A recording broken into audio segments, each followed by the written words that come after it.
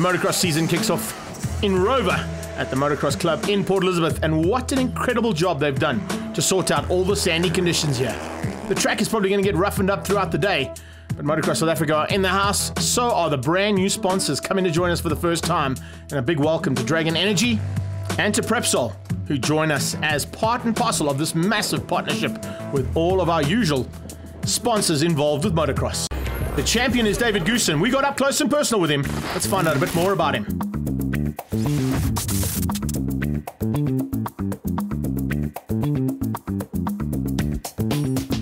Born in Durban on January 24th, 1991. So how I got started in motocross was pretty weird. My dad never rode a bike before. He doesn't really ride much anymore, well nowadays either, but he was a car mechanic. He had a car garage in Zimbabwe those days. Look at how tight it is here at the front end. Goosen being closed down. That's Purdon around the outside. Tristan Purdon looking to get ahead of his teammate. Can he do it? I think he might have. Yes, he has. He's just got through in the background there.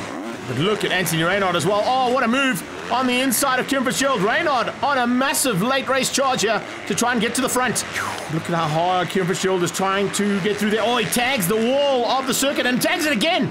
Oh, that's a big mistake. Oh, speaking of big mistakes, the leader, Tennant, has gone down. Tennant has gone down through just one turn there, and unfortunately, look at all the riders who are going past him. It means that Reynard's got a chance of getting to the front, and in fact, he's got to the front. So it's now Reynard who leads out. He's ahead of Tristan Purdon. Purdon now making a massive move in the last part of this race, but I don't know if it's enough to catch the leader.